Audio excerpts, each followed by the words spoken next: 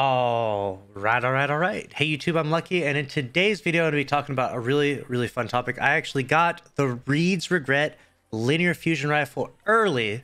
And the reason why is because I did trials last weekend. I saved all of my bounties, and then I turned them in this week, and it was just a completely random drop. A friend of mine turned them in, and he got a messenger. So you can get the new drops if you save your trials bounties. So that's why I always recommend everyone to save bounties going into the new season, because things like this happen all the time. Same thing would happen with any new Iron Banner weapons as well. I did not expect this with trials to happen at all, but this is definitely really exciting because now I literally have something that probably very few people have at all. So I can run around and shoot this bad boy for you, show you what it sounds like, what it looks like. This is it.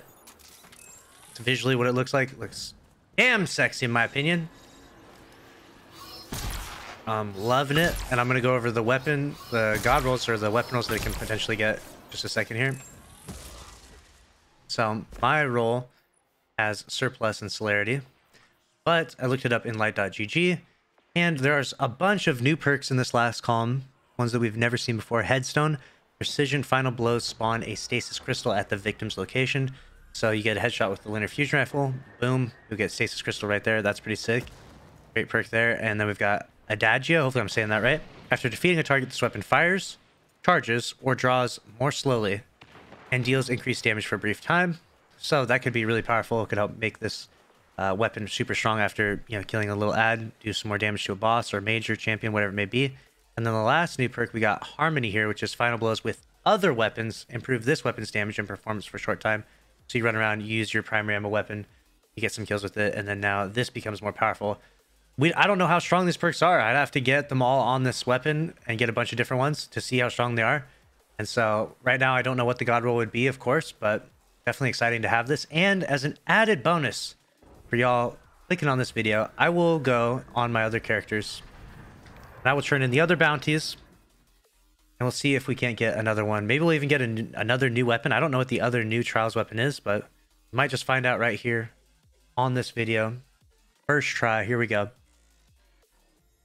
Go ahead and change characters. I was on my hunter, so now I'm gonna go into my titan. Make sure I don't have too many. I don't have any weapons on him. So let's go to quest. Let's see what we get. Turn all this in. We get the Shayura's Wrath this time, so nothing new there. Feels bad for that one. And got another artifact unlocked, which is nice. Getting close to that unstoppable fusion, linear fusion mod I've been looking for. Now we're on the warlock now. My third final character. Ooh, lots of bounties to turn in here. Let's see if we can get a weapon to drop from this bad boy. And we get the Shayura's Wrath. Feels bad, but that's exactly how I got the new linear fusion. But unfortunately this time my RNG was not nearly as good, so I just have the one linear fusion. But I'm definitely going to be using this bad boy as much as humanly possible, because I know like probably 0.01% of Destiny players right now have this thing. So that's a wrap on this video though. Let me know your thoughts down in the comment section below. Make sure to subscribe with notifications on if you enjoyed. Smash the like button. I'll see you in the next one. Later.